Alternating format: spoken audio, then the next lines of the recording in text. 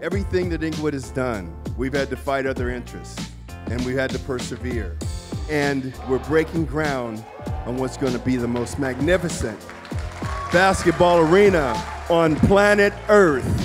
Mr. Ballmer has shown that he's willing to do anything for our community, for our team, our fans, and putting this new arena together has been amazing. There are spectacular sports and music venues around the world, many of which we've toured and studied over 7 years of careful planning. But there has never been one like the Intuit Dome that is about to ascend on this corner. We wanted to build a home that is of our own, that sets a standard for us. We don't play anybody's shadow. We want to redefine how sports is watched, how we listen to music, how we cheer for our favorite performers.